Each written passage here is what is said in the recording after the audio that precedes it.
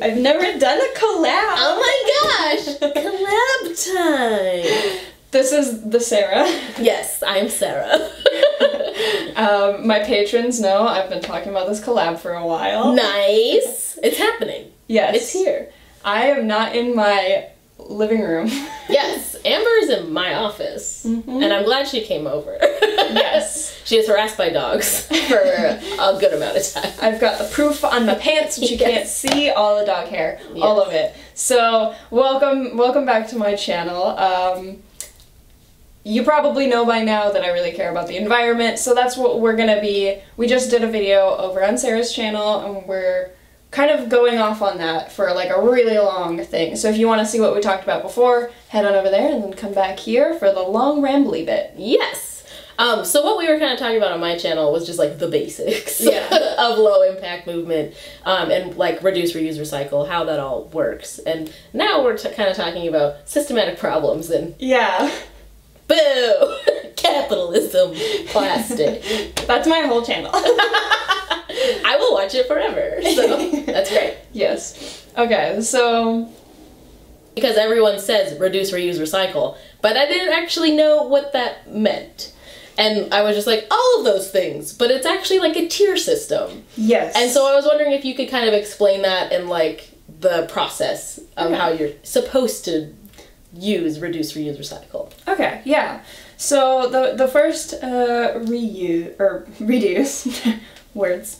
Reduce is the most important one, which is why it's the first step you do, because recycling isn't always the best, and we'll get to that later, but reducing like the disposables and things that you bring into your life that you don't really need or that you can find simple alternatives to is the first thing to do. All kinds of things. Yes. You can reduce like maybe you don't need to get so many like prepackaged desserts. Maybe you can make some cookies and like just stuff like that. Reducing what you're taking in. Fast fashion, reducing your intake of that. So what does that mean? Is that like going and buying a really cheap shirt that then is ruined in a couple months and you just throw it away? Is that what fast fashion means? There's a spectrum to like, yeah, there are those really cheap items that you're like, oh, I got a bargain, this is so great, but you don't see what went behind that, like all of the like people who were affected very negatively in the environment and even animals.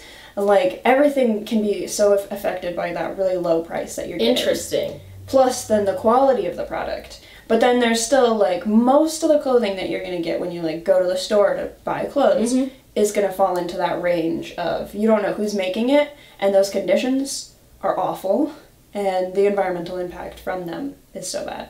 Interesting. Okay, so that's like a whole... It's a whole involved thing. Yeah, I can do another video about that another time. Gotcha. Yeah. So, after reduce, we have reuse. Actually... Let's go back into reduce real quick. So like you were saying, you have like your kit of things that you take with you. So for someone who's like, I can't remember anything, like me, like yesterday I just bought like 4 more reusable grocery bags because I forgot all mine at home. Like what do you have like tip-wise to help you remember those things?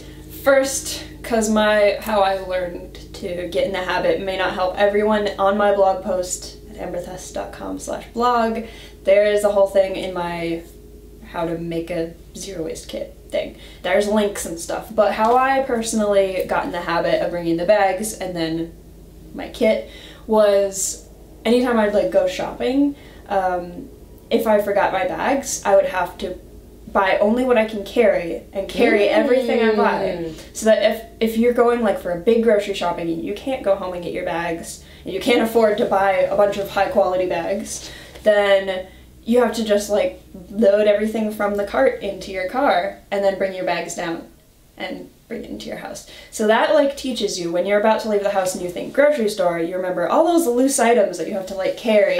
And like what a pain in the butt it will be. Yeah. If you don't remember. Grab the bags. I keep my bags on like the coat closet door handle. I have a big tote bag that I keep them all in. And so you can just grab that and we're good to go. Awesome. Cool. That is I love that idea of like punishment. Yes. because it is pretty motivational. It is. To, like, be inconvenienced by yourself and you're, like, thinking of your future self in that. So, okay, along that line, so, like, someone I was talking to recently, we were talking about the ban in Seattle for the one-use plastic straws. Yes. And they were talking about, like, well, if I'm going to bring my own straw everywhere, like, isn't that a pain in the butt, like, to clean and to carry around? And I was like, I don't think it would be that hard. But then again, I haven't actually done it. Yeah. So I'm wondering, like, what you can respond, or how you respond to that. Okay, I'll grab my, wherever it is. This is the bulk of my kit. And, Show and tell time. yeah. I didn't put the other thing in this bag, but it is in here. Here it is. Nope, that's...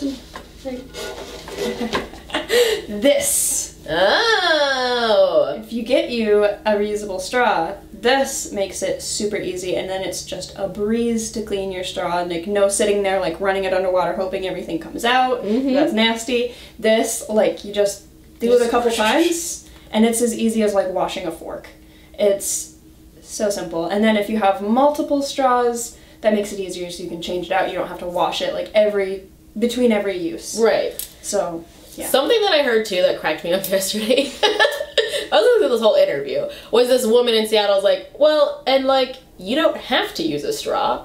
You can just like sip it out of a cup. Exactly. See, like, most of the time, I don't bring my straw everywhere because I have 2 straws and like, I don't have to clean it or you forget it or something. I don't usually need it, but I do know that there are people who, for various arrays of reasons, really need a straw to be able to drink. So that's why these straws are very important, and maybe if you get like a smoothie or something, you need a straw, kind of. Yeah. It's kind of awkward to just like... Yeah, to have it like fall out of the bottom and hit you in the face. And yeah. So I totally get it, but I was like, it just boggled my mind where I was like, oh yeah, I don't have to use a straw at a restaurant when they bring me a glass. Yeah. Stick a straw in there, like, oh, okay. Yeah, see, with that, like, going to restaurants and they, like, automatically give you a straw, what I try to do is, when I order my drink, I specify, no straw, please. And, like, I say it as clear as I can, like, looking them in the face, like, please, no straw. And then they're like, okay. So usually they, like, remember, like, that was really weird, I won't give them a straw. Right. But sometimes I forget. And, like, if you see them, like, going to pull out a straw to give to you, just say, I don't need one, and they'll put it right back, and it will get used somewhere else. But, like, because Quentin, my husband, he doesn't use straws, like, at all, because I guess he's on the up and up. I don't know if he did it intentionally or what, but, like, a lot of times if they bring down, like, 2 straws wrapped up, he'll just, like, leave his. Yeah, so. I don't use mine, and hopefully, like, I mean, in my mind, I'm like, if they see the unused straws everywhere, they're gonna be like, maybe I shouldn't put it down on the table, because after that you have to throw it away. Yeah. So, maybe they would ask, but, I mean, yeah. So just saying, no straw. Yeah, or if you do bring your own, holding it up and saying, I brought my own straw, I don't need another one, that will stick in their brain. Yeah. They're like, because that's out of the norm for everyone. Cool. Well, thank you very much. Yeah. I think that's a good... I love all of those solutions. Okay, so we talked about reducing, which is the biggest part, so I figured we should talk a lot about that. But, like, so reusing. And so I think something that, like, has been really bugging me recently is, like, you get a bunch of junk mail with, like, the plastic windows in it. And some of them say 100% recyclable, which is awesome, because it's like, okay. But then there's some that it's like, okay, do I pull the plastic out of these, throw it away? So that's annoying. I don't know how to reuse that stuff. Do you have, like, a good idea, or do you just, like... Okay, for those specifically the plastic windows, I honestly do. Oh, you do? Good! It's not something universal, but it's because I'm an artist. I can incorporate those into, like, art pieces. Cool. Like, I use it as, like, a fancy clear thing you, like, put over stuff. Like, I can't explain it, but I will hoard everything. Like, I have so much junk mail in my art room because they sent it on cool paper, or, like, they have little windows. So just, like, okay, that's good to know, because I was like, I feel like I just don't know what to do with this tiny piece of plastic. But just like using it for like a little shimmer or something in art pieces. If you're an artist, or if you know an artist who wants to use recycled items, I mean, don't just like force all your junk on an artist. Right. But like, yeah. And I know, I'm pretty sure, like I haven't done research into it, but I do think most of those windows are okay to put in the recycling. Okay, because that's generally what I do. Yeah. And maybe I'm being a horrible person, but I'm like, there's someone who sorts through these things, so they might know more than me. Yeah. I do want to, one of my goals is to get to go to a recycling center and like do an interview and like video and make a blog post about it, because I want to know what's happening there. We don't talk about it enough. And like one of the things that I'll get to probably more in the recycling section of this video is the requirements for what you have to do to recycle things, because there's somebody physically sorting everything. Yes. Okay, so back to the reduce segment. What do you do with, like, we recently bought like the cloth with beeswax on it to like remove saran wrap from our stuff. So now we still have like a huge roll of saran wrap. So what's something that we can do to like reuse that? Or like what are common materials that you're able to reuse, like that people might not think about? Okay, for saran wrap, I honestly have a roll of it in my art room just because that's where it ended up when I was like, I'm not using this stuff anymore. But I know there are a couple different things you can do in the art world using that, but if you have a lot of it, I would recommend donating it to like a food bank. Sure. Who might be able to like wrap up sandwiches for people or something. Yeah. So it can get used, and then when it's gone, okay. Yes, we don't have to buy more bulk saran wraps from Costco. Yes. So like donating, I love that idea of donating it to like a cause that would appreciate it. Yes. And probably uses a lot of it. Yeah. So. Like I acquired some just water bottles, you know, like get in the big pack. My family was traveling, and they're not as low impact as me. They're working on it. Yes. Kind of. It is a transition. Yeah. They don't as fully understand it either, so it's harder for them to like, if you don't know why you should do something, you're not going to do it. Yeah. But they got the big pack, and like when they were flying back, they couldn't take all of their water. So it was left at my house. I'm like, I bring my own water everywhere. Yeah. I have a water bottle that I take everywhere, yeah. Yeah, so I'm going to be bringing those bottles to the food bank. So somebody can get use out of them, and that'll be it. Yeah, and then what's great about where we live, too, is that you can recycle a lot of stuff. And it's like curbside recycling, which is really nice. Okay, so I think... Ooh, and on the reuse. Yeah, go for it. Okay, so on the straw topic, to go back to that, if you don't want to buy your fancy, I'll get it out just so everyone can see, I have fancy straw in the drawstring bag that was confusing me. This is a stainless steel straw. You can get them bent, you can get them in glass, bamboo, acrylic, everything. They're amazing. But if you don't have that access, you can reuse the plastic one. That's true. Yeah, so then all you need to do is, like, most health food stores should have these, like, this was less than a couple bucks. And if it doesn't wiggle, bloop, there you go. That's a good point. Because, like, those would probably last a long time. Yeah. Like, I have a stash of these in my art room. Since I have stainless steel ones, I don't typically use them, but I'm a hoarding crafter. Yes. So, like, I have these laying around, and if I need to use them, like, I've got them. And they're really lightweight, and you're probably going to get one, like, regardless of if you want it. Like, if you ask for no straw and they come and bring you a straw, just, like, wrap it in a napkin and take it home. Yeah, there you go. So it's not just, like, going into the ocean. Exactly. Well, everything ends up. Right. These can't be recycled. No. No. Because, like, I was listening to that recycle thing on the radio, and they were saying that when they sort through all the plastics, they just fall through. Like, when they're sorting through all the plastics, so. I need to hear whatever that thing was. Like, yeah, I think it was just that, like, NPR in Seattle or something. Gosh.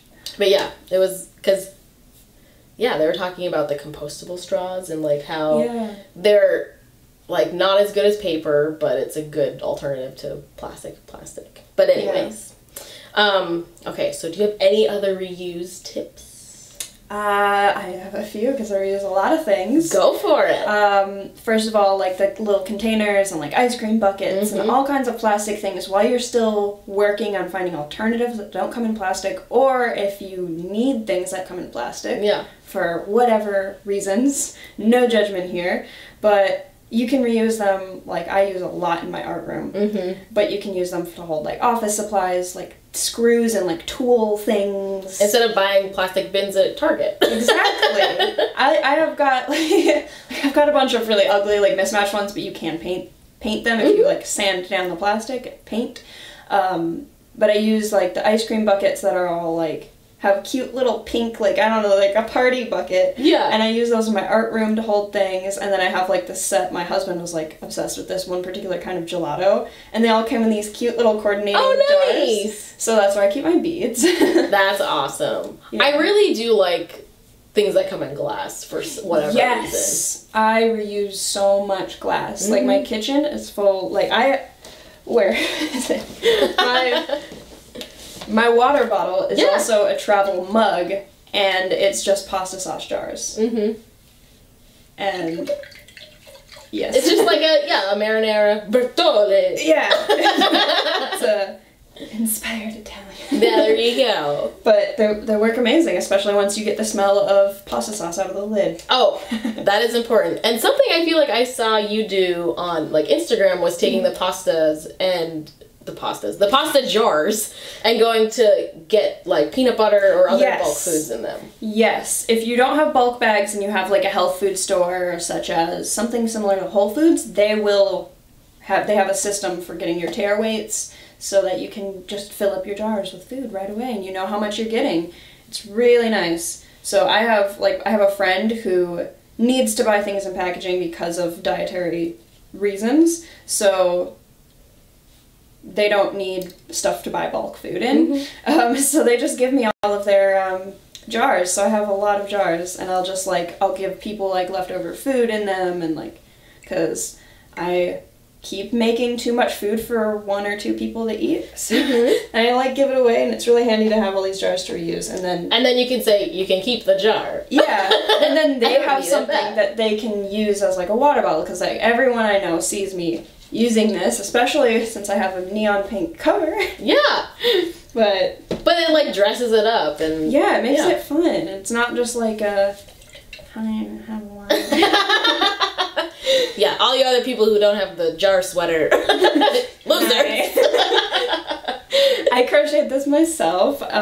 They're available to buy if you message me on my website. There you go. That's awesome. Yeah.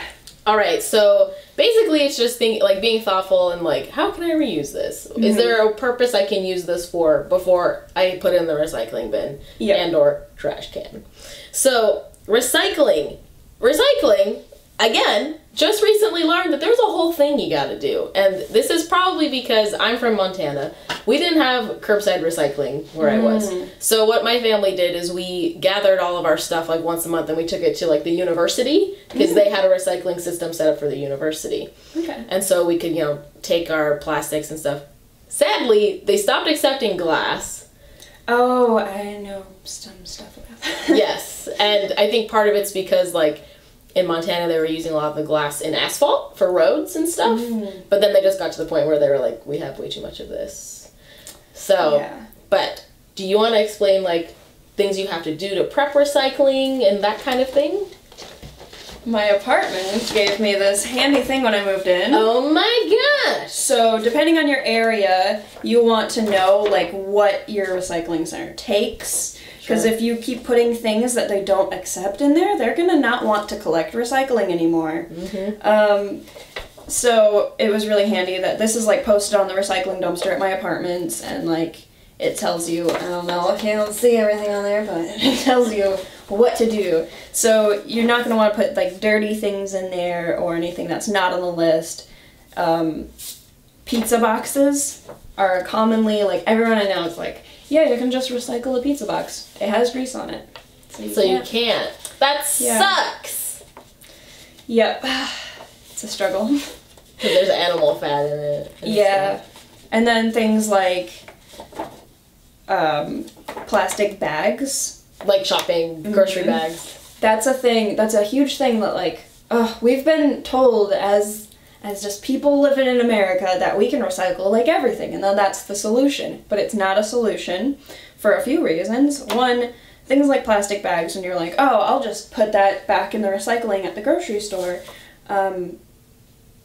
You can't do much with these, and there are too many for the companies who do recycle plastic bags to do anything with them. So they have a surplus going on? Yeah, so they're just being thrown in the trash anyway.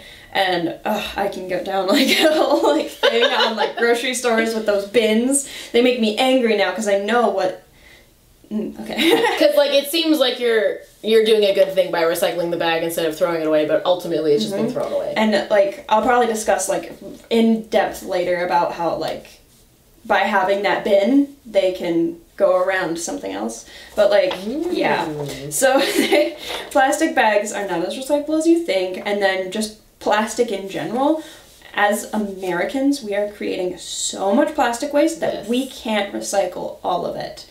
And we have been shipping it to other countries that have now been overrun by our plastic trash.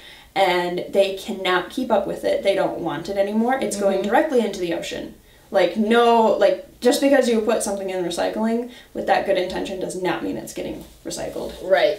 Like, I recently saw a headline that said that China is, like, who was, like, the #1 person accepting our plastic recycling, isn't gonna process it anymore. Yeah, they've said no. They're like, stop sending it to your garbage. Like, America. Come on. Yeah.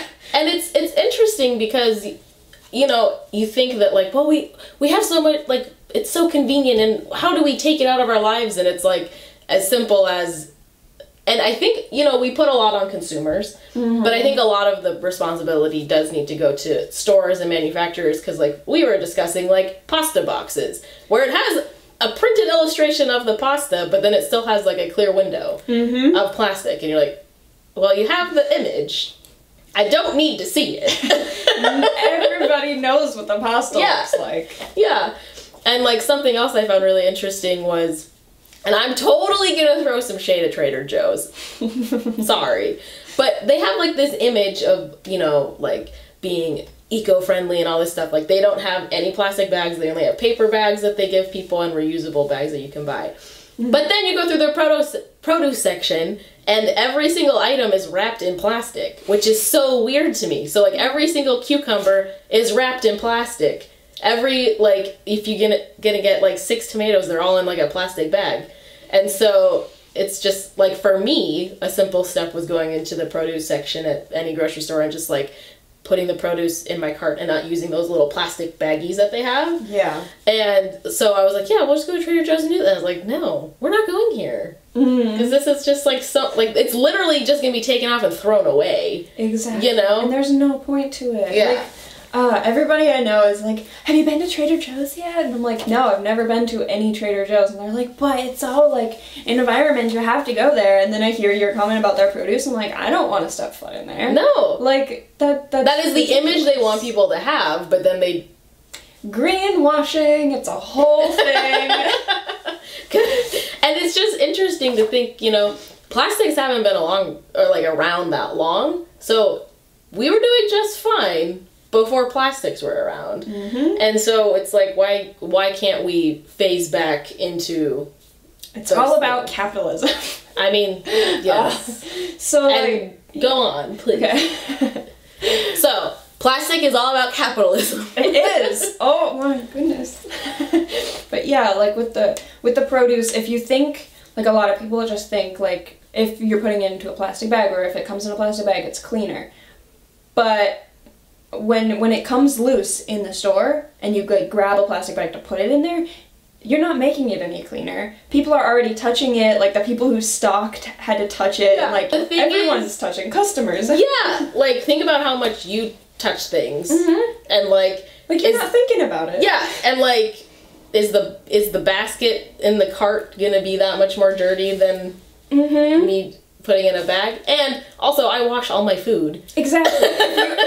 You need to wash your food, because if it's sitting loose there, like kids walk by and they touch every apple. Like you have to wash your produce anyway. Putting it in the bag does absolutely nothing. It just makes you feel better for no reason.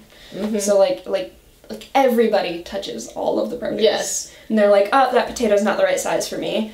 Seriously? Not that one either. And they're like feeling them all up. Like everybody is touching them. You don't know where anyone's hands are. So really, we're just containing the germs even better inside a plastic bag. And then we're putting it in our filthy shopping cart. Yes. And so, like, I feel like we have gotten weird looks when all of our produce is loose, but it's like, we haven't gotten sick and died. Yeah. So, I think we're okay. And if you're cooking your food properly and or washing it properly, it shouldn't be a thing. Yeah. But I feel like it's just amazing, like, how much, like, I work in marketing, and so looking at boxes and things like that, how much is plastic, or just, like, cardboard with, like, waxy plastic stuff over it. Like, every kid's toy is, like, plastic, plastic, plastic, like, all those little screw things, plastic, plastic, plastic, and it's like, why? Why can't it just be the doll with a tag on it? Or something. Like, oh my gosh, trying to open a toy for kids, like, they can't open their own toy when they get it for their birthday or something, and then you have to, like,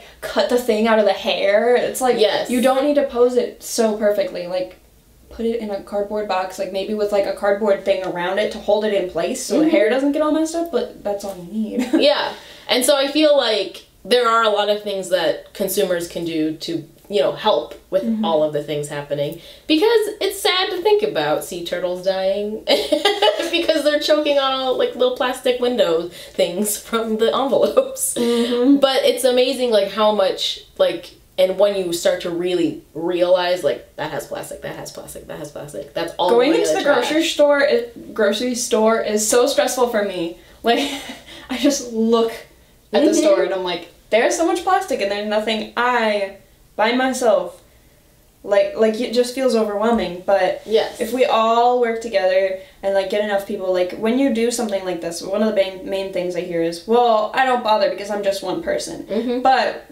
when you're in part of the low impact movement, you're not just one person. There's other people, and the more people doing it helps. And then the other thing is to pressure companies and producers to change their packaging and what they're making their things out of. If you let them know, like, especially if, like, you need a specific type of thing and it just comes in excessive packaging and you know that there's a better way of doing it.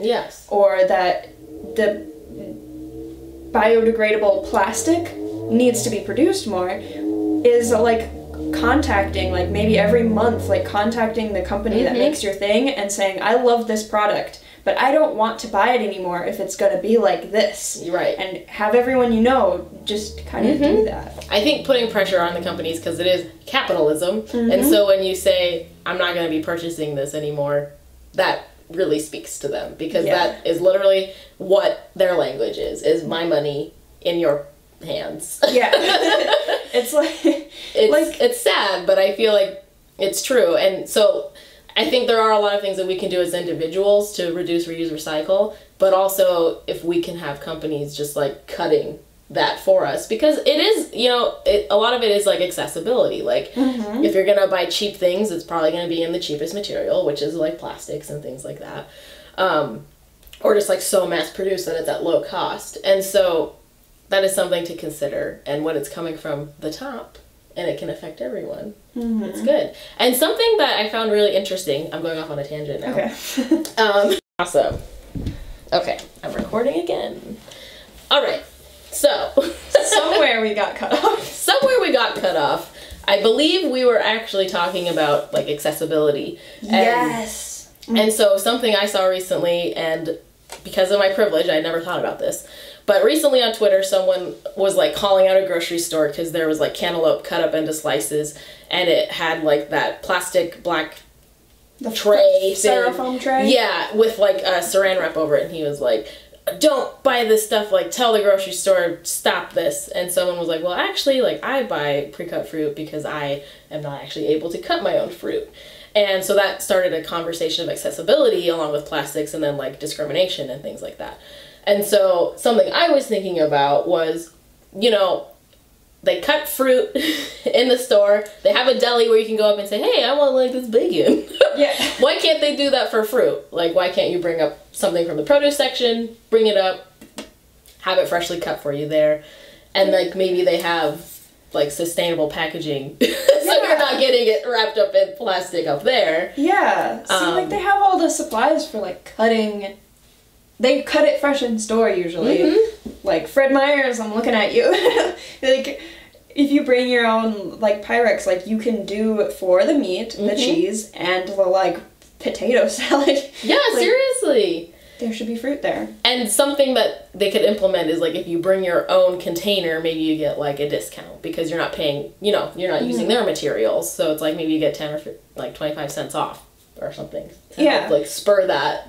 Bring your own container. Why not? Exactly. That's literally where all my stuff goes, is into containers I have. Yeah. So if you cut up like a full piece of fruit and you're not going to eat the whole thing at once, you just put it in a container. You're making the dirty container. Anyway. Yes. And like cherries and things, like we bring them home in a plastic bag and then we wash them and we put it in its own little container. Yeah. So you take them out of the packaging they give you. Like who buys that like slice of cantaloupe and then leaves it in the foam? Right. Totally. Like, I mean, there's probably someone out there who does that, but you don't need to. It's usually perfectly accessible, I think, to just like pick up a Tupperware or whatever you have already and just dump them in there. Yes. So that's something we were just discussing. Yeah. Disgusting? We are disgusting. We're disgusted. We were just discussing. Whenever, I think it cut out the part where I was talking about my bento box. Yeah. I think we should probably redo that whole part. Okay. Bento box! Woo! Please sponsor me. Anyone who makes bento boxes. I love bento boxes. And I need another stainless steel one. There you go. By the way, we'll work for stainless steel bento boxes. I will. I'll do anything they want. But this was one that I got for myself in high school when I started wanting to bring my own lunches. And everybody loved it. I went to an environmental charter school, so like all the teachers were like, "I love your lunchbox." But by the way, extra credit. Yeah. So this is what I use when getting like leftovers at a restaurant, or if you go to like a street fair or something, and be like, "Stop putting down a styrofoam plate. Put it right in here." Leftovers for anything. Going on a picnic. I brought this to picnics. Totally. It's amazing. If you gotta take your dinner on the go. Got a plate. And I love that it has little sections too. Yeah, it's not completely like watertight, so if you put like soup in one side, it will get everywhere. But like most food works perfectly fine in here. And even my tall sandwiches, I just squish them down and they work. Oh my gosh. That's awesome. Yeah, so... And it's nice because it looks lightweight. It is. You want to hold it? Oh yeah. Much lighter than like Pyrex or something. Yes. So it is so... and it won't break. It's not glass, so... You do not have to worry about it breaking. And like it's a little bit scratched up, but like I've had this since 2015. Oh wow. So and 3 years. Yeah. Yeah. That's awesome. But I'm curious to see what you have in your bag. Because Amber brought her sustainability bag, is what I'm calling it. Sustainability bag. It sounds so like... Ooh. So, I've got some extra stuff in here just because of, I mean, I think I've pulled it all out and scattered it over here. Oh, that's okay. But this is like the main part of what I bring, if I put everything back that I needed. I'm just reusing this like cheap drawstring bag that I got with my cookware. There you go. Which you get these at any conference you ever go to. Yeah. Anything that's like a small washable bag. I've got washable. That is nice. Because you put your dirty stuff in there. Yep. Yep. And then like periodically switch it out. So the things that I keep in here are a cloth napkin. Perfect. Which the best thing when you have like little things like this that go in this pouch is to have multiples so you can switch them out. I have 12 cloth napkins, all thrifted. I love them. There you go. And all floral. Hey, flowers are the best. They are. And then I usually, like, I have one set of bamboo silverware that's really, like, fancy and, like, whatever, but now, today I couldn't find them. They were with the bulk bags that I couldn't find. But these are just kitchen silverware, like, you don't need to get anything fancy, you know, if you're, like, getting into the low impact or zero waste movement, you'll see all the, like, aesthetic pictures of, like, bamboo cutlery, or, like, the one that folds up and goes into a little pouch, like... You just pull them out of your drawer and toss them in your bag. Yeah. Like, these aren't even a matching set. Oh. I don't know about you. Does anyone have matching silverware? I have 4 sets of this, and then like my husband's grandpa was giving us like this huge set, so we have like a full set of these. And I'm like, I didn't think I'd be having matching silverware, but okay. Yeah. I was like, I'll just thrift it all, but yeah, that's the thing. It's like with our cups and everything, nothing matches because we just went to Goodwill and got everything. I love thrifted kitchenware. I'm gonna make a whole video about my about thrifted kitchenware. Yes, my plates. I have like these specific plates that I like call my grandma plates. Like they look like you wouldn't find it in anywhere but a grandma's house. Right. And like my family came over and my brother saw it like sitting in the dish drainer and he was like, "Nice grandma plate." I'm like, "Yes, you get it." It's not just me. Yeah. I'm like, it's totally great. That's awesome. But so you got your silverware and then your straw. Stainless steel. Yeah. So what's interesting about this is it still has the little rivets. Is there a reason that those are there? I feel like it's, for me, I use it to like know. For like grip? Yeah, it's like a grip, and then it's also like you know which one's the top and bottom. So, I don't know if that's important to you. I might be picky about that. Like when I'm putting things in the dish drainer, this is what I mostly use those lines for, because I always put my silverware upright so that the top isn't like in the bottom, and I do the same with my straws. So I'm like, all right, the lines, and I put it like that. Gotcha. So I feel like it's probably for grip, but I mostly use it for that. So you know which way's up. Yep. Awesome. And then I keep my mouthpiece. I don't touch it up a bunch. Oh, that's a good point. Yeah. Then you're not getting your nasty little handsy germs on your mouth area. Okay. Yeah. And then I'll usually put like a bulk bag or 2 depending on what's going on. If I have one clean, I need to buy more. Kutsak. What does a bulk bag look like? And what is it? Is it for like dry goods, like nuts and things? Yeah, I have 2 different examples. My favorite ones are at home somewhere. But for my favorite brand, first of all, this just came out of the dryer, so it's inside out still. But you gotta see this. It has bees on it. Oh, so cute!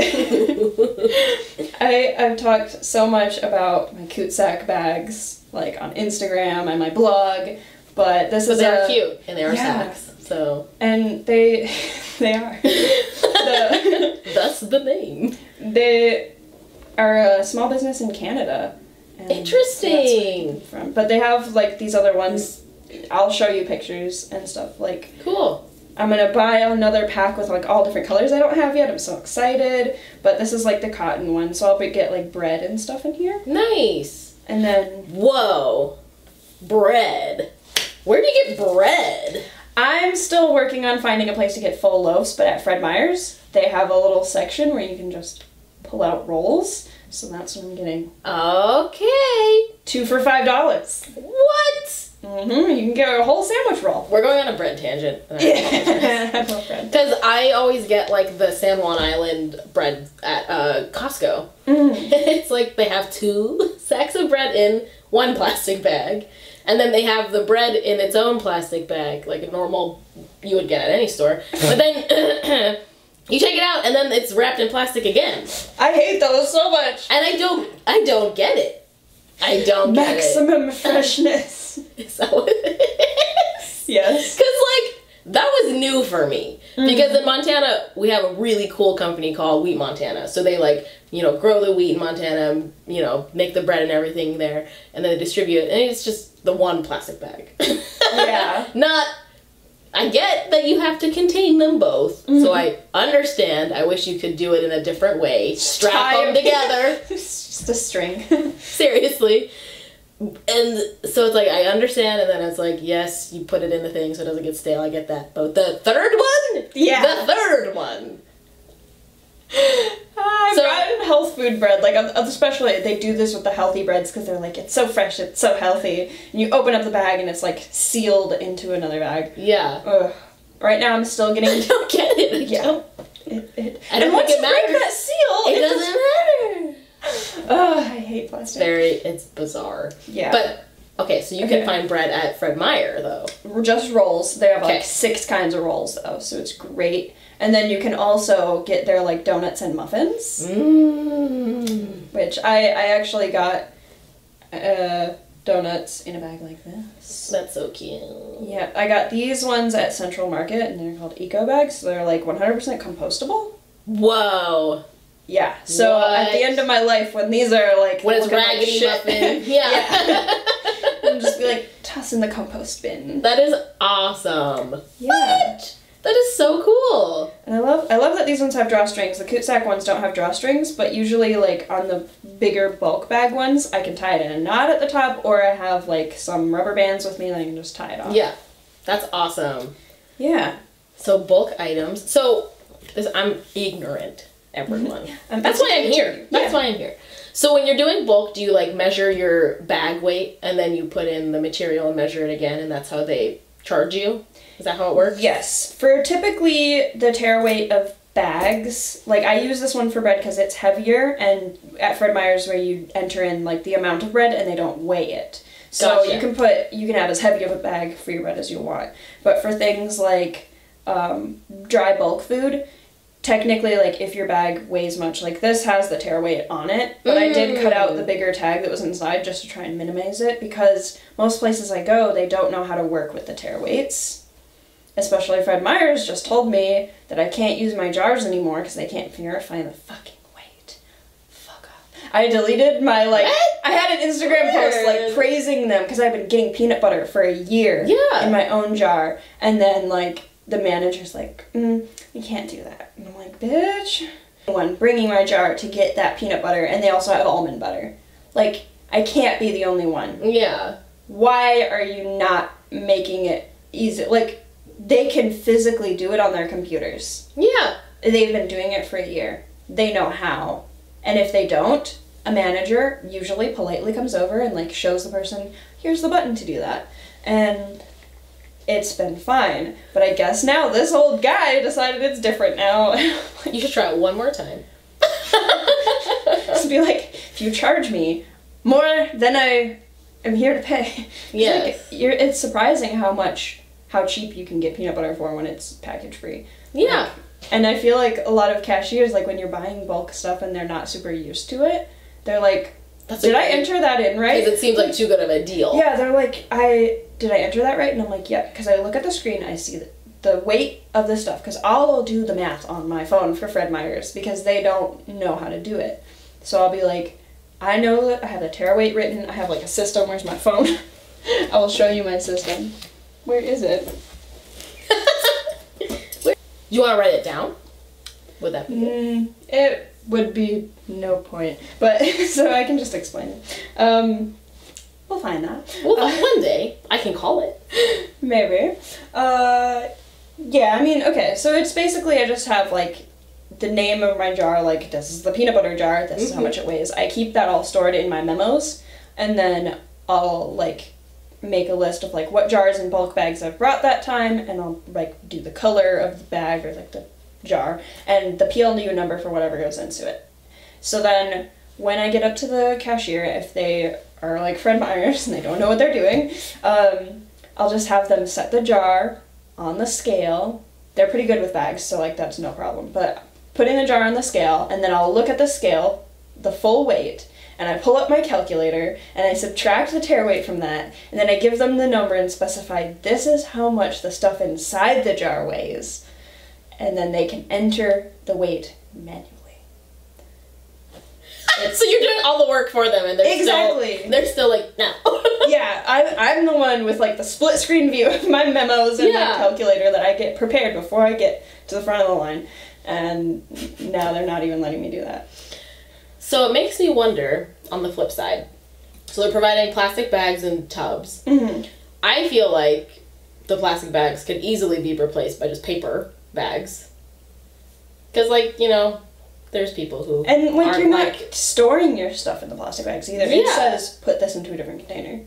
Literally. Like, I haven't read them, but I'm pretty sure that these ones say, like you're not supposed to just store them in that plastic bag. Yeah. Because that would be weird. But, like, you know, going back to talking about, like, corporations and what they can do to lower their impact. It's like, use paper. Yeah. And for the tubs, I feel like you could use compostable plastic or something. Yes, because, like, especially, I mean, I'm sure people are fine with using their peanut butter out of that tub, but I really like having the jar. Mm-hmm. Like, the tubs, they aren't that strong either, so, like, they're, like, it's probably, like, that kind of flimsy, yeah. Yeah, and it's, like, that's, like, you'll get peanut butter up in the crevice in there, and, like, where you close the lid, and it's not pleasant. So I'm like, I have these perfect jars, and I've been getting it amazingly, like, it is so satisfying to, like, fill up the jar with peanut butter. Yeah. Like, you shake it down and it settles and it's like a brand new jar. Well, and it's like, how simple would it be even for them to just phase out the plastic and say, oh, here's a glass jar you have to buy for 50 cents or something. Mm-hmm. And then, you can bring your own next time and just have it built in. Exactly. That way. Like, how hard is that? Because it would be just like shopping bags, like either phasing them out or charging for them. Exactly. Like, if you're gonna not bring a bag, we're gonna charge you 50 cents for this paper bag or something. Yes. See, like you don't even have to buy fancy bulk bags. Like, I know how to make them. Mm-hmm. Like, you can do all kinds of things. Yes. And, like, all my jars pretty much are...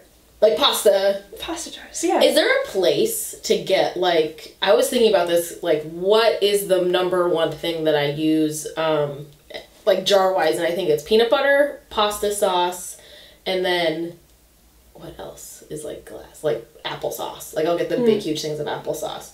So are there places that you can go where you can get, like, bulk pasta sauce, or is it just, like, just gonna have to deal with buying, like, a glass thing, or just making it at home. But then you have the aluminum cans and stuff that you're dealing with. See, if you wanted to make them from scratch from fresh produce, you'd be doing all that work. Yeah. Putting it into your own jars. But, like,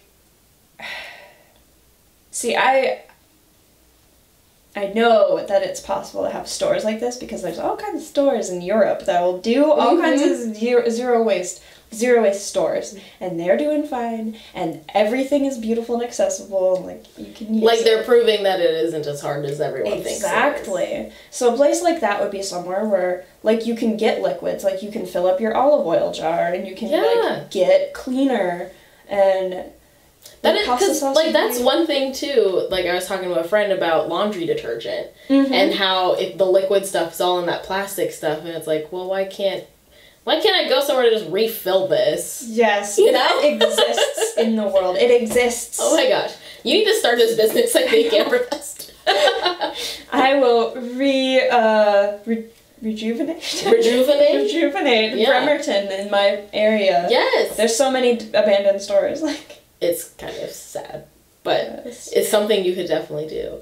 But it does, I think a part of the mindset of, this is so hard, this is the hurdle, is because there are existing things and people just don't want to take the time and the work to find new products and distributors and things. Like, I think that's where a lot of the fear of, this is hard, comes from. It's because of, like, capitalism. They want us to just keep buying the things and giving them money and not think about it because they are just making this stuff and they're making profit. Yeah. And so if we're, like, spending all our time working and, like, to get money to buy this shit, like, honestly, that, like, you're too tired to think about it because you've been working all week. Yeah, and that, like, as long as they're getting money over here, they don't care what happens to the planet because they're not going to live long enough to see it, like, destroyed. They're going to start a new city above us. Yeah, they're like, well, we're rich enough to leave the Earth. Yeah, we're looking at Mars. Yeah, I'm like, that is not how it should be. So, yeah, it's like, I don't know what the beginning of my sentence was supposed to be, but, like, we need to focus on this stuff. Like, there's a whole video. One of my favorite zero waste YouTubers is called Get a Mary. And she has a whole video of, like, I think it's even called Your Convenience is Irrelevant. Because it's like, the planet is more important than your 5 seconds. Yeah. It literally does not take too much to make little changes and to get in the habit to do things. And it's worth so much more than our planet dying. Like, yeah. And that's where, like, whenever a cucumber is wrapped in plastic, I literally find no value in that. I don't know what the purpose is of that. I don't think cucumbers need that. They have skin. I don't get it. you should be washing your food, whether they're wrapped in plastic or not. So there's Yeah. things where it's like, literally, the consumer is finding no value. Exactly. Or, like you were saying with the produce bags, like, that probably was not a thing until plastic was invented. And then they were like, how can we sell this product to stores and where someone might find value in it? Yeah. And so I think it's really just thinking about that. Like, And I found it because I'm a writer, so I was doing research from like the 50s and 60s to see like, you know, ads and stuff, like what products did they have, and I was finding ads convincing the public that plastic with like disposable plastic was like the best thing ever. Like I saw an ad for Saran wrap and it's like, it'll keep everything just perfectly fresh forever. And like now that's what we buy our pre-cut produce in, and like our meat. Yeah. But you don't. But what did they use before? Like paper with wax on it, right? Like what they have at the deli still to this day, like when I get bacon is, or any kind of meat, they wrap it with like that like papery waxed stuff. Yeah, hopefully that's not plastic, because that is a thing that they do now. Most people think, like, with the milk cartons and whatever that feel waxy, they're like, oh, it's wax. Probably at some point in history, it was wax. It's plastic now. And it's not recyclable. Oh, boy. Yeah. The ice cream cartons and everything, that's not recyclable. It's covered in plastic. See? Thought that was all wax stuff. Yep, nope, it's plastic. What a world. Yep. What a world. And something I was thinking about is, like, America is a very individualistic society, where you aren't thinking about your community necessarily. Like, I think that that's something that a lot of local communities are kind of striving for, is like, be a part of the community. Let's think about this. But even that's very individualistic when you think about it. And so going back to what you were talking about, where like, my 5 seconds are more important than, you know, taking the time to grab my reusable bags. And I think that is something that we are brought up into, where it's like, you know, look out for yourself, work hard, get your stuff done for you and your family, you're good to go. And so people are very focused on that, like getting ahead for themselves and getting ahead for their families, and thinking that everything about them is the most important. Because all they know is their own world. Yes, and it's like when you're raised in a society that is very nuclear, and like you and your family, not you and your family and your community and your country and the world. Yeah. And it's really interesting, like, thinking about food chains and how, you know, all of this waste is just ending up in our environment, which is going to be consumed by the things that we eat, which is then going to be consumed by us. Like, what was it with the eagles, like the bald eagles in the 90s? Oh. I think it was something with a pesticide that was running into the rivers, which was affecting the fish that they were eating, which was then affecting their young. And so that there was like a huge drop in bald eagle populations. And that's the most important thing in America. But just think about that on the level of like us eating fish, and that affecting, you know, reproductive systems and like our children and things like that. I can't even think of eating fish now. Like I never liked fish, but then after I spent like my whole senior year learning about plastic pollution. That is doing that? Okay. Yeah, I've seen other YouTubers have to like restart their camera. Like, oops, we've been talking too long. It's like, why? Camera, just like deal with it? I wonder if at the setting I can adjust. Maybe. But I think, like, you know, we do need, as like individuals, to think holistically. And if we're gonna be selfish, maybe we should think about, oh, if I'm throwing this plastic away and this thing is gonna then eat it, it's probably going to affect me. And that's probably why we have cancer. Yeah. See, and I try and like when I'm talking, like most of the time, like because I think of the whole planet and I care about all the humans and all the animals and the trees and all the plants that are eating plastic, because nobody thinks about that. But then I try and like turn my language to, here's how it's affecting human beings right now. Like the meat industry is terribly affecting people, and like all the people. So like when I'm talking about plastic pollution in the oceans, it's like, oh, sea life are dying. Not everyone cares about sea life, but do you like seafood? You're dying. Yeah. And just think, it's like you have to like talk about it at an individual level. Yeah. And I don't know, it's a little frustrating. And it is very frustrating to think that it is a lot about money and greed, and that, you know, as a consumer, you feel like, oh, people are looking out for me, but it's like, really?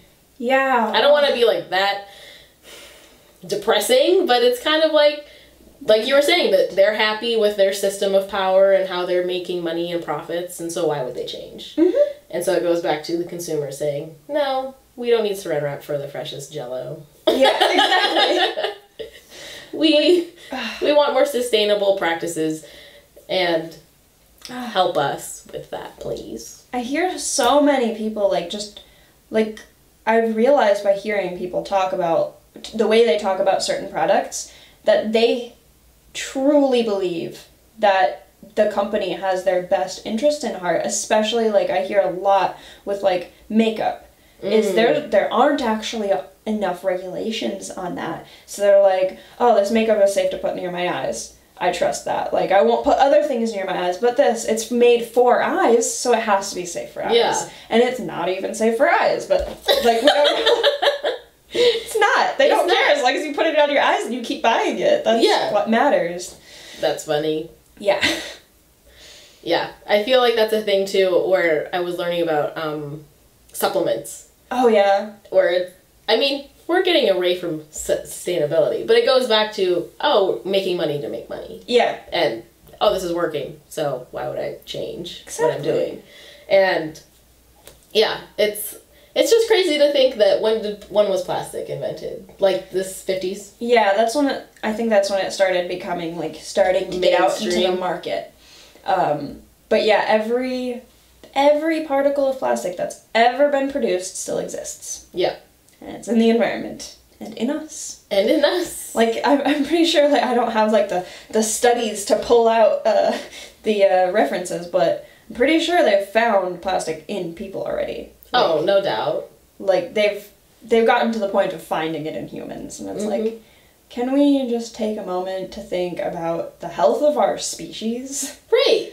And going back to the circle of life. Mm-hmm. And it's I don't want to go down, the depressing road. There is hope. We have power as consumers to change this. But also, it's we have to fight. Yeah. It's not going to be just super easy because money is involved. And there are people who have power. And we need to actually fight them. Not every human can be fighting because everyone's got problems they need to deal with. And there are more problems than the environment. But everyone who can fight needs to. And, most people can do something. Yes. And I feel there's a lot of, intersectionality between health, what we're eating, where it's coming from in our environment, and all that. It all comes together. Does. And so, I want to think about my kids when we have them, being able to grow up in a place that it's not even, a thing where they have to think about I have to remember my reusable bags. It should just be the standard. Yeah, exactly. And, you don't have whales washing up in, Taiwan with 30 plastic bags in their stomach. Because they can't eat anything more. Yeah, it's just sad.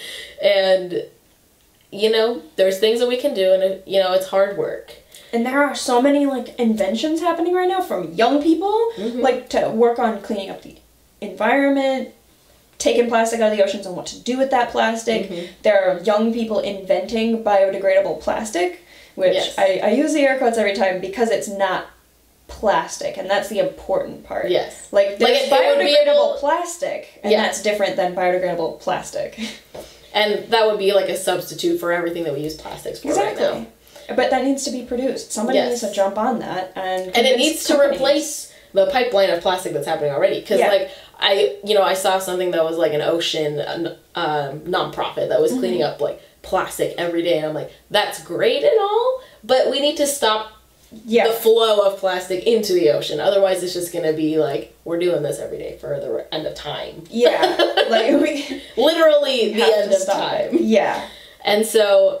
If it's something that works into your lifestyle, or if it's I'm mad at Fred Meyer, I'm gonna tweet them now. Those things do affect them, and a lot of corporations will respond to you when they can. So especially if you keep at it, if it gets lost in their DMs or notifications, keep tweeting going. Yeah. But like, yeah, when other people are fighting out their fights, and I know I have more time to devote to environmental issues because that's my passion. So I can help people learn like what they can incorporate into their busy life to help. And there's so much that everyone can do. Like most people, I don't want to be exclusive because I know like the zero waste movement was really exclusive to disability or didn't include people with disability. They probably didn't even realize that. I mean, they're privileged white people. Yeah. And I think that's a big thing, too, is it's, like, acknowledging that there's probably things we aren't saying. Exactly. But asking what those solutions could be to help a low-impact movement. Yeah. So low impact is more, like, you know, thinking about that and, like, meeting people where they are. And, like, there's this great video from... I don't remember her name. I feel so bad. I watch her all the time. But she has disabilities, and it was about, like, that thing, like, with the chopped up cantaloupe on the styrofoam plate. She's like, I need that because I can't eat without that. I can't cut my food.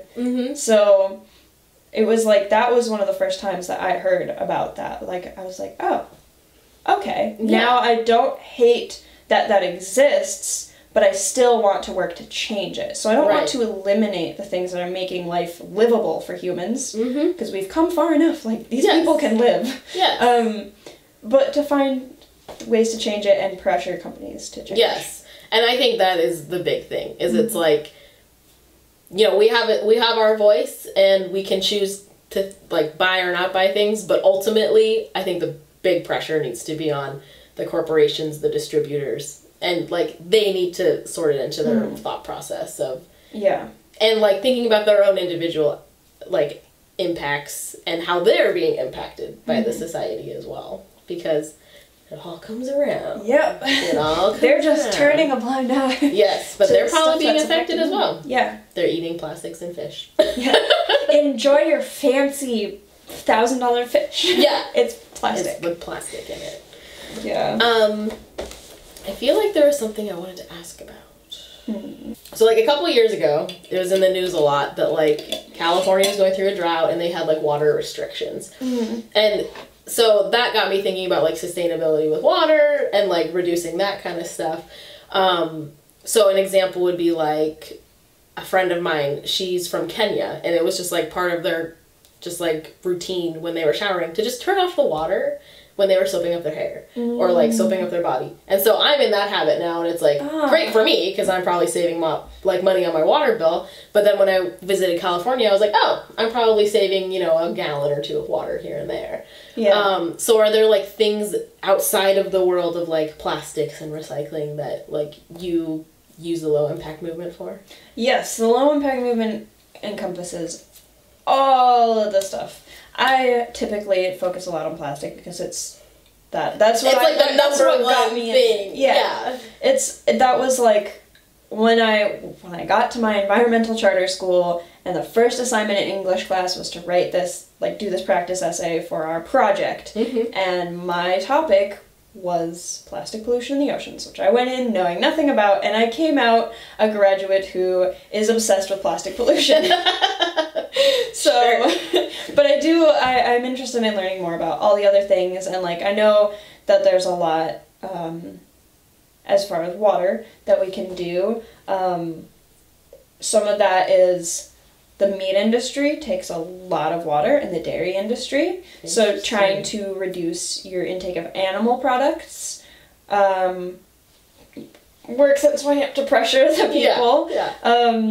And then, like, the showering idea, I'm going to try and get in that habit. Yeah, like, I thought it was going to be really weird, but it's like, actually it makes things easier, because you don't have the water running and, like, taking the soap away that you're trying to, like, suds up. Perfect. You know? I'm going to do that. Yeah. But, yeah, like, I've noticed, for at least, like, when I'm washing dishes or whatever, and, like, you know, you have to, like, put your pot in the sink to soak.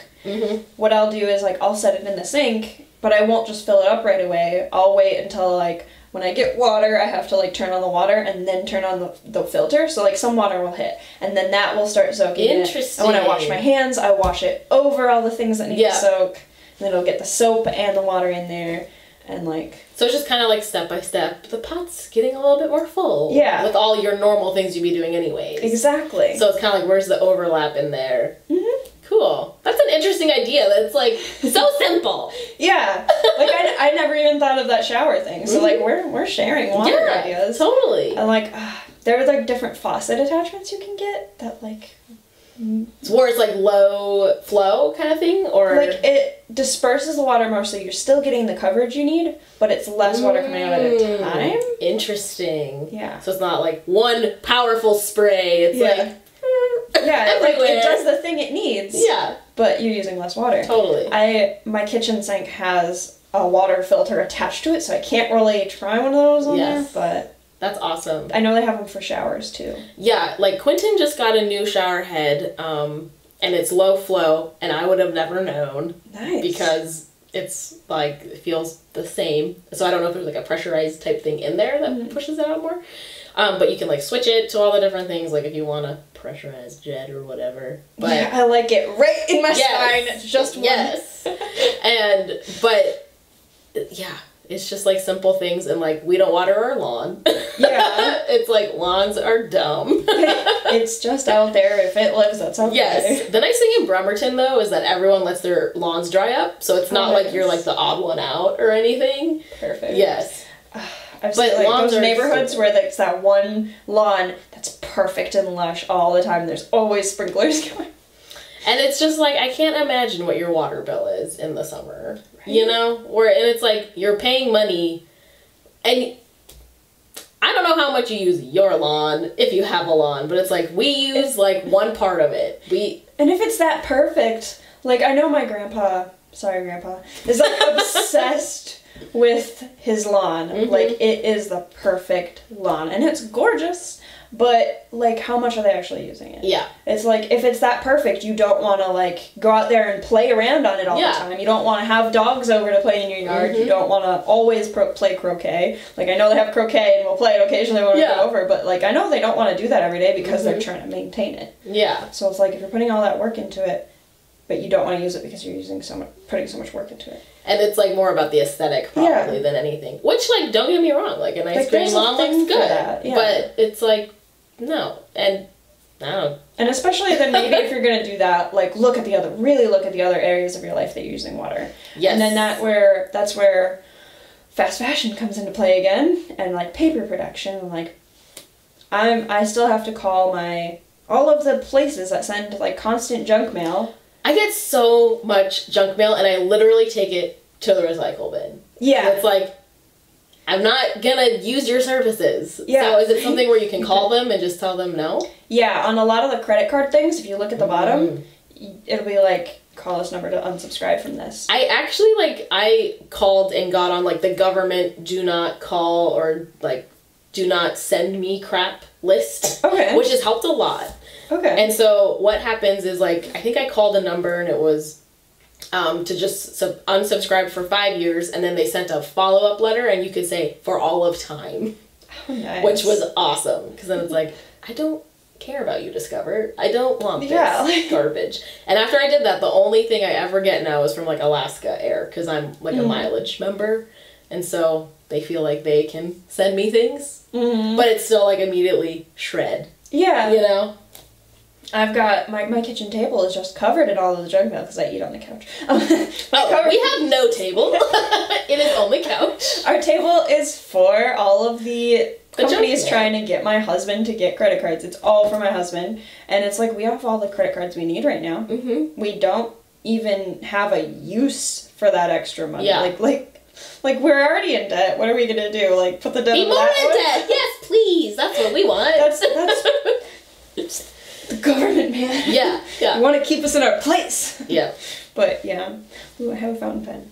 Ooh, that's awesome. Fancy pen. Whoa.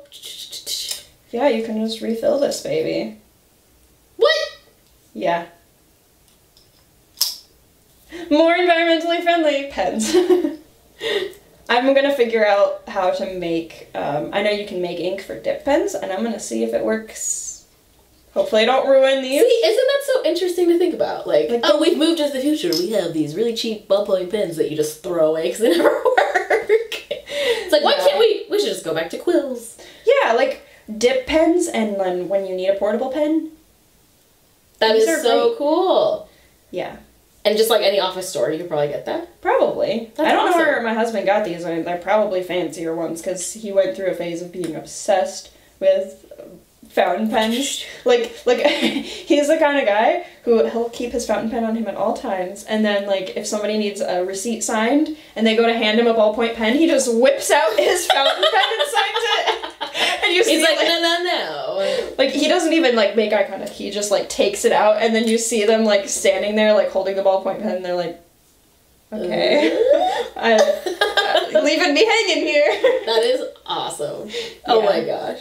So, were you and your husband, like, on the same page when it came to sustainability? So, was he ahead of you? Were you ahead of him? I remain ahead of him. Okay. He still doesn't, like, I have this, like, notion that if you know about environmental problems, you're not going to be able to just sit there and ignore them. But I'm wrong. And I feel like, for me, like, I know that there's times when I'm like, oh, that's a styrofoam thing, shit. And so I don't know if it's ignoring as well as just, like, not thinking about it. Yeah. Like, I think that that's my thing, where I'm like, I'm hungry, we're gonna go get some food to go. And I'm like, oh. Mm-hmm. For him, didn't think about that. Yeah. For him, I'm still working on the convenience is relevant because Gotcha. I feel like especially with like his job and how much he's like working, when he's not working he doesn't want to think about anything, which I understand. Yeah. But I'll be like, oh, we could do this instead, and like I'll do all of the work to get this more sustainable, and he's like, no, I just want this thing right now. You're like, but I'll make it better. Yeah, I'm like, but don't you care about the oceans? Yeah. It's like, no, he values his 5 seconds more than doing the other things. So like, maybe that was the universe being like, you need to chill out and you can't live in your bubble all the time of thinking that everything's gonna be okay. But I think that it's important to like have both sides of that. And it helps you because then when you're like talking to other people about it, you're like,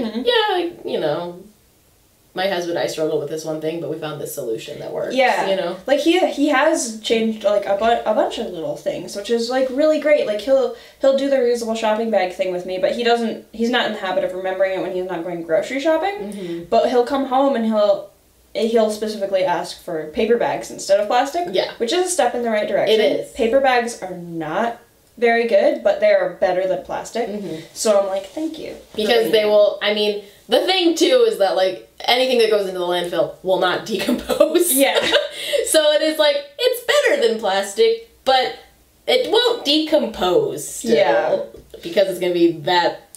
But if you're reusing it for other things, like I'll use a lot of paper bags for crafting. Like instead of putting like just painting on my desk, I'll put like paper stuff and you can reuse them so many times too. So many times. And like for packaging and stuff, like I'll use that. Like you can crunch it up and use it for like filler instead of bubble wrap and things like that. So yeah, I have all of his like, whenever he goes and gets like alcohol or whatever, I don't know why, but he doesn't bring a bag in, but like he'll go to the wine store and he comes out with all the little paper bags, and I have them like all in a drawer in my craft room because I'm like, these are useful. Like these will become something one day. That's interesting. So, like, you just been kind of, like, educating him on the sustainability thing. I think next I'm going to try and get him, like, a bag that's made for holding, like, alcohol glass bottles. Totally. That, like, I don't know, maybe looks like something that he enjoys. So I'll be like, remember this bag when you go to buy alcohol. Mm-hmm. Or, like, hiding it in his car. Being like, there's something in your car. Use that. You go in to buy all kinds of random new alcohols to try. Try this bag too. Yeah. Well, like we, in the wine section one weekend, it was like, buy 6 and get a deal. And they had like those like meshy, like bottle bags. So you could like have 3 wines or 6 wines sitting there. And we just bought it because we were like, well, we'll use this again. This is awesome. So something like that. Yeah. Would probably be good. I've seen even, like, on Pinterest, there's tutorials for everything, but, like, bags for putting all of your mason jars in when you go bulk shopping, and it has padding around them all. So they don't clank, clank, clank, clank. Mason jars don't really need it, and, like, it's fine, but, like, they had padded sections in there. I'm like, I'll just make one of those for That's awesome. But make it trendy. Then the people want to do it. Yeah, it'll like look all cool. Ooh, I'll put strips of Velcro on it. He loves Velcro, and he turns all of his patches into Velcro patches, so he can Velcro patch everything. He's got jackets with Velcro patches. So that way he can like switch them out and stuff? Yeah. That's awesome. Yeah, he Velcro is his obsession. Like, everything can be fixed with duct tape and Velcro. There you go. So, like, he has a water bottle even. I need to get him to use his water bottles more and wash them between uses. Some people think that if you just use water in an item, you don't have to wash it. Like ever? Yeah. I don't think it's just my husband. I've heard from other people. Yeah, exactly. I'm like, dude, look at the mouth of that thing. Yeah. You need to wash this periodically. And he's like, but that's too much work. I'm not going to keep using it then. I'm like... I mean, periodically could be every couple of days. I don't think it needs to be like... You don't need to wash it every day. Like, I use these for a couple days, and then I'm like, ew, it looks nasty now, and I get a new one. Yeah. Like, I don't think it has to be too crazy. Yeah. Like, and, yeah, but he's got a water bottle that's just, like, the whole thing he coated in Velcro, so like, the soft side, so then all of his patches have the hard side. That's awesome. He's got a soft water bottle, and he puts his patches on it. That's fun. Yeah. That's really cool. He's such an adorable nerd. Working on sustainability. Me too. Yes. I am trying to think about it more. Mm-hmm. But that's where, like, having the items, or just, like, yeah. It's, like, I can even take my Pyrex or Tupperware. Exactly. We have a lot of stuff that we can already use. Mm-hmm. Like, I know a lot of people getting into, like, when they're like, oh, there's this problem, I can join the zero waste whatever lifestyle. I need to buy all of this expensive equipment because you see those fancy fold-up sporks and the... But that's, again, capitalism. It is. And, like maybe, yeah, you can get those, but you don't need them right away. Well, and, yeah. like, you can use up what you have before switching over. Yeah. Like, I already happened to have this, but if I didn't have this, I would be bringing around a plastic Tupperware that my husband already owned. Yeah. So... And, like, I have a Pyrex thing that is literally the exact same shape and size of this. It's just Pyrex. Yeah. You know? So that is funny where it's like, it doesn't really take anything that's special. I think the only thing that people probably don't already have is, like, a straw. Yeah, and then again... Yeah. Thinking about these babies. Yeah, just taking what you've used or been given and using those until you get, like, a stainless steel thing. Exactly. Yeah. And, like, a lot of, the straws, if you don't want to, like, or you're like, oh, there's so many choices and whatever, you don't know what to get right away, yeah, just use these plastic ones, and when they break and, like, aren't, like, they're fraying and whatever, buy a new one. Yes. Like, like, a lot of people are so overwhelmed by, like, especially if, like, you just have a bunch of Tupperware and stuff in your kitchen and you're like, plastic is no good for me, it's leaching into my food, what am I going to do? I have to get rid of all of this, I can't afford to buy all new glass stuff, and it's like, you don't need to get rid of it all right away. Yeah. Start thrifting for pieces that you can switch out when you have the money. Yes. You can switch out items. Donate if the item is still usable. Because, like, even if you know, like, oh, this item is leaching chemicals into stuff, there are people out there who are not going to care, and they're going to buy a plastic container regardless. Well, so you'd rather have them buy it secondhand. Yes. And something to think about is, like, the plastic leaching thing commonly comes with heat and reheating. So using that for, like, your fresh produce or something instead of, like, you're going to reheat this macaroni and cheese or something like that. Yeah, don't microwave them. Stop heating them up. Just use them for what you can and thrift, like, you can that is so smart. Much. And, like, thinking about, like, we transitioned from using Ziploc bags because that was something we would just go to Costco and, like, oh, we get all these Ziploc bags. So we transitioned from that to Pyrex. And when we looked at, like, comparison prices, like, our set of Pyrex was $20, and we were paying, like, $10 or $15 every time for, like, the assortment of Ziploc bags that you're just throwing away. Yeah. And so when you think about the investment and, like, oh, instead of spending $10 to $15 every 3 months, we're spending $20 one time. Yeah. And reusing. So. And see, like for the things where it's, like, I know that's another issue, excuse me, but the, like, buying up front will make it better in the long run, but some people don't have the upfront money. So my suggestion to maybe, like, I'm sure there are lots of ways that we can help this, but one possible way would be, like, well, see for, like, a month if you can go without using this so you can save that money. Totally. So, like, instead of just buying Ziplocs at all. Stop using them, and then once you get the money saved up from not spending them on Ziplocs, you get your nice containers. You can go back to life. Exactly. But the idea of thrifting is brilliant, too. Yeah. And, like, especially in summer, garage sale season. I need someone to go garage sailing with, so if you want to go, like... I need to have a garage sale, by the way.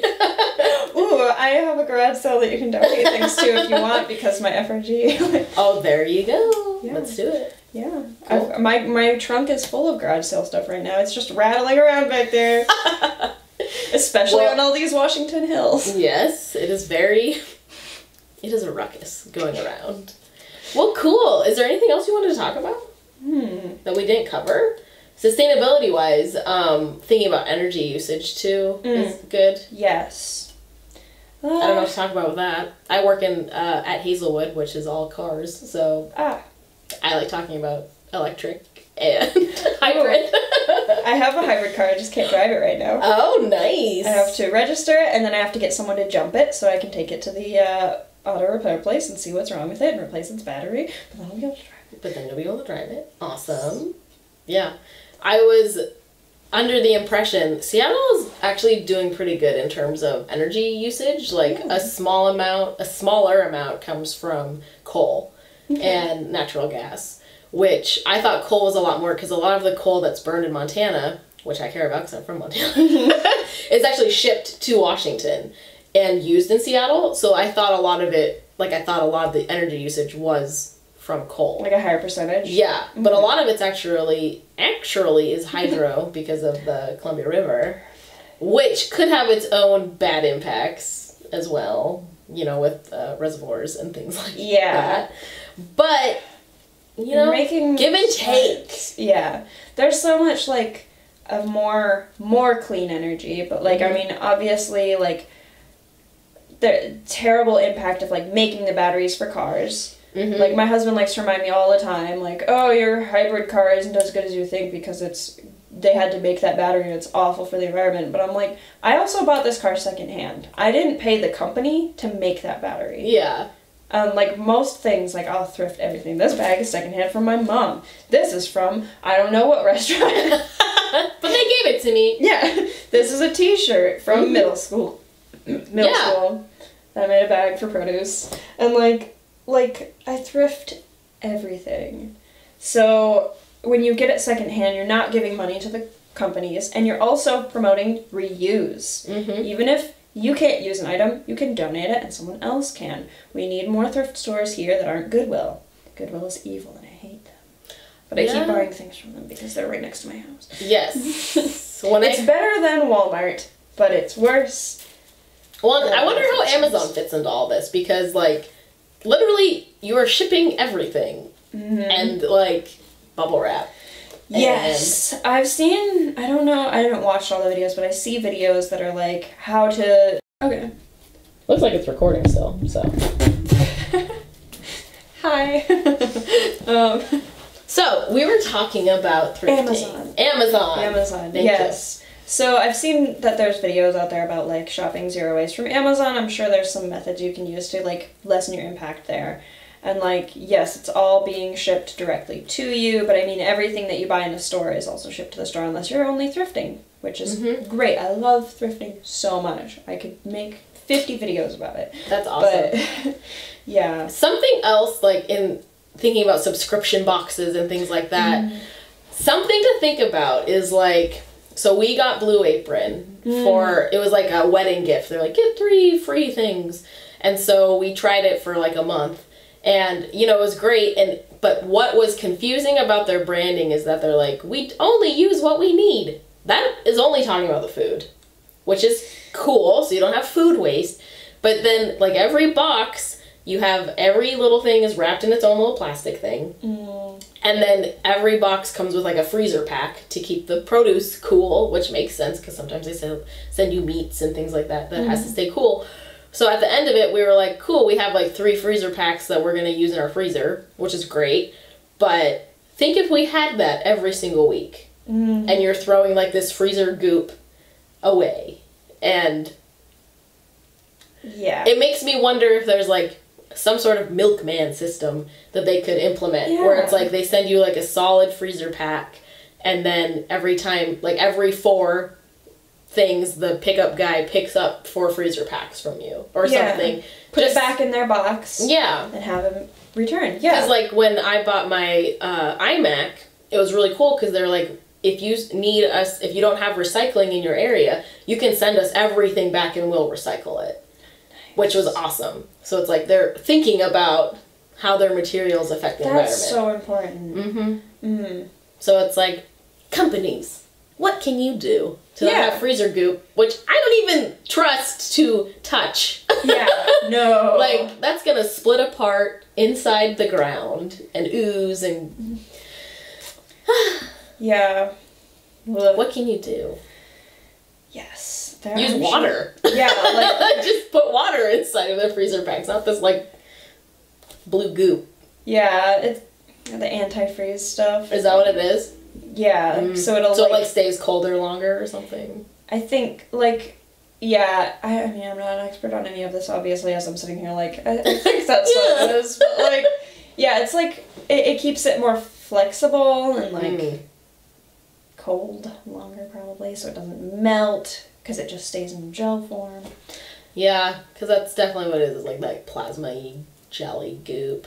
Yeah. Which was, I mean, like, for us, it was cool because, like, we could put it in our cooler. Yeah, you could definitely reuse it. Yeah, but it was like, if I had 20 of these, yeah, what would I be doing? That's another place where greenwashing comes into effect, is companies, like, are catching on that we want more environmentally friendly stuff. We want our accessibility and ease of use, along with not feeling guilty. So they remove the guilt by telling you that it's better, but you can't trust them. But like, because it's all branding. Yeah, like they're just telling you to make you feel better, so you want to buy their product. Yes, like something when we bought our car, we bought an all-wheel drive because in Montana it was very helpful.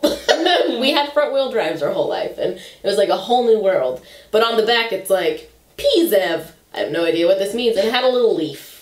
And you're like, so with that little leaf, you're trying to tell me that this is, like, environmentally friendly or something. I have no idea what any of this means. Mm-hmm. Like, it literally is, like, non-words that someone would understand. But, like, we just bought it because we needed, like, that vehicle. Yeah. Not because of the leaf thing. Yeah. But someone might see that and be like, oh, this is a hybrid. Or, like... They'll feel better. Yeah.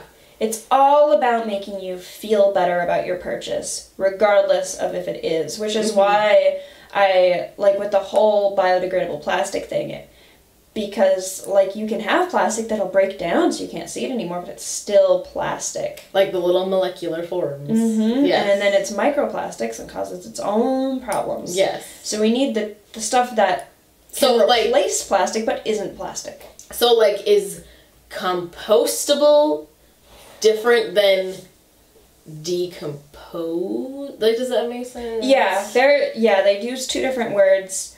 I know that, like, you still can't trust all of it, because there's probably not regulation. Yeah, there's no regulation. They can just say, you can put this in your compost bin. Like, common misconception, I don't know if you've heard or if you use tea bags, they are not compostable. They are plastic lined.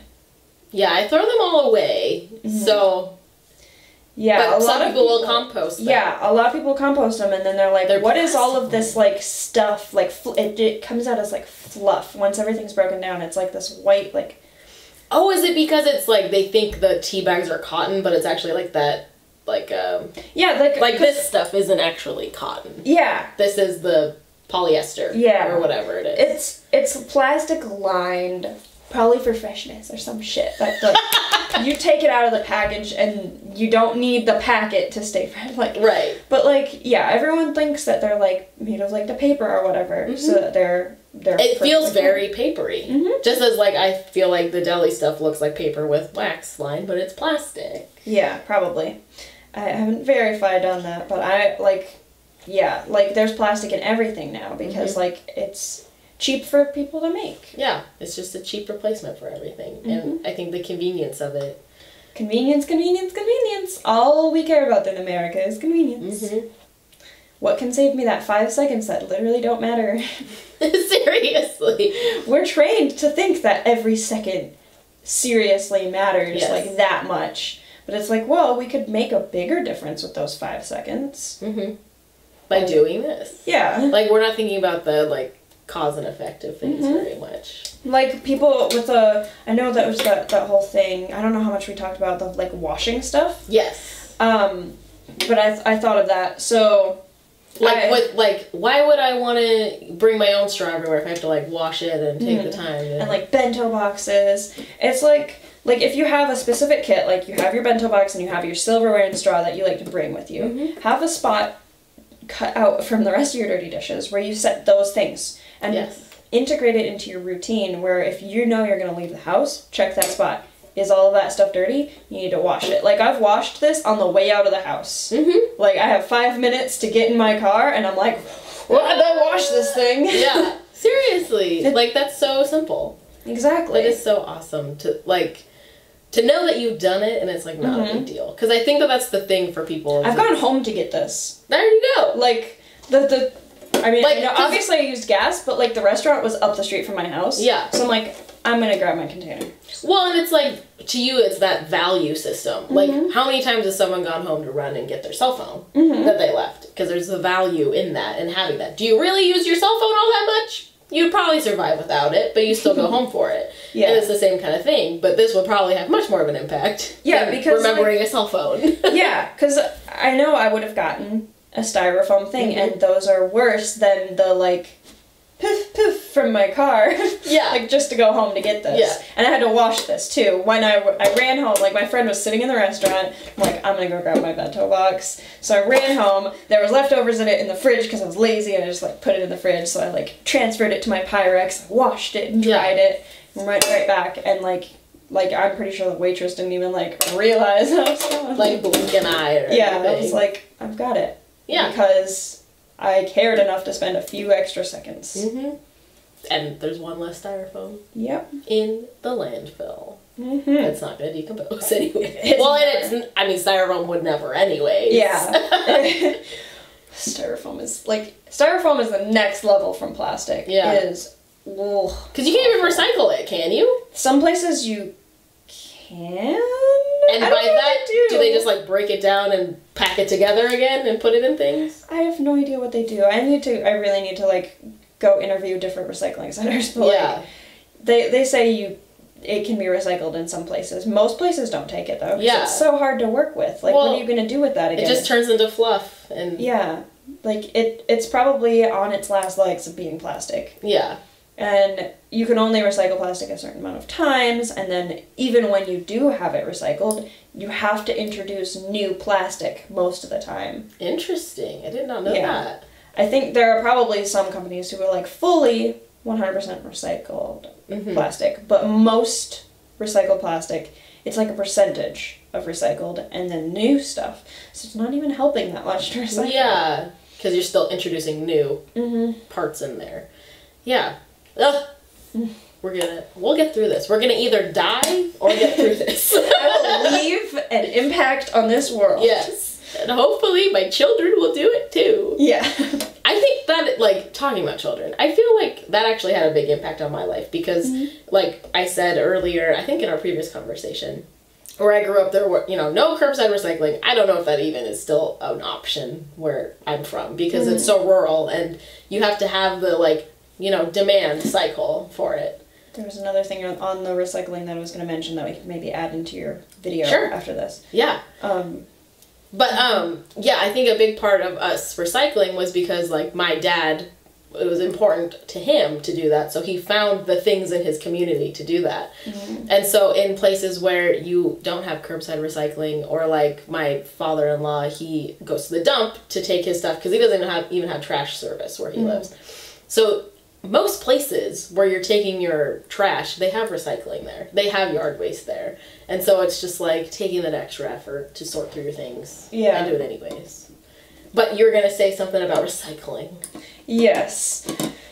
Okay, for the thing I know you mentioned in your notes of, like, what to do if you don't have curbside recycling. Yes. there are two options that I've come up with. One that my mom and my family does is you just keep bins in the basement or the garage or wherever, and that's where you sort it into, because in Chattanooga area you need to sort your different types of recycling and dump it into specific bins at the recycling center. So we'll just sort it at home, and then whenever that gets full, my mom loads it up into the car and takes it to the recycling center. Doesn't take much time, pretty easy. Like once a month, every couple months. Yeah. Yeah, and the other thing, if you literally don't have that time or can't be bothered or physically can't carry that many things, is most places that don't have curbside will have a service you can pay for to take recycling. So what you can do, like, nobody wants to pay for that, but like if you know like a few friends or like in the neighborhood, you've got a few people to come together, put together the money, have the bin at like your house or one of the people's houses, and everyone can put it in there. Yeah. That's a good idea. Crowdsourcing. Yeah. There you go. Cool. I love that idea. That's awesome. All right. Do you feel like we've covered everything? We've touched the tip of the iceberg. We've covered everything that's outside of the water. Yeah. Sarah's getting hungry. That's why I asked. Yeah? Getting ready for some lunch somewhere? Yeah. Okay. Got my box. I know. I can grab my Pyrex. And grab a fork. Do you have reusable napkins yet? Yeah. I have cloth napkins. Oh, perfect. Yeah, that makes me so happy. I bought those long time ago because I was like, I hate napkins. I have noticed, like, it's so much nicer to use, like, reusable items. A lot of reusable items are actually make your life better. Yes. It's like, so true. You don't have to worry about this cheap, flimsy thing. And, like, you can have something that, like, my napkins have flowers on them, and they're beautiful. Like, all of our napkins are cute. Yeah. Like, they look pleasing, you're happy to use them, they aren't flimsy. Like, if you eat something with syrup on it and it's all over your hands, they're not gonna make it worse. The paper's not gonna tear off onto the syrup onto your hand, and you have, like, paper all... Yeah. They're so good. Well, I'm gonna have Amber help me make my kit. Yes! And then we're gonna go get some lunch. Does that sound good? Sounds good. Alright. Cool. Thank you so much for watching, and go check out This Lovely Human's channel. I don't have a vanity URL. I'll put a link. Awesome. And you can check out my blog if you're new to this whole thing. I have a couple of posts. I know I want to post more, but the most important things to start your low impact journey are on my blog. So. Awesome. Well, thanks for having me. This was really fun. Thank you for being here. Yes. Have a nice day. Bye.